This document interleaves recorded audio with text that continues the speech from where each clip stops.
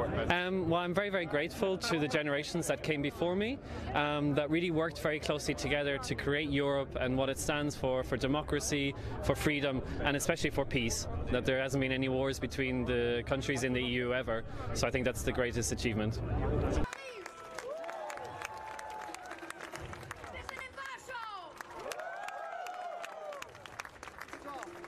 I find it good that in these times when everyone's getting kind of nationalistic and whatever, that we come out and we show that not everyone's like that, and that there are good things about the European Union.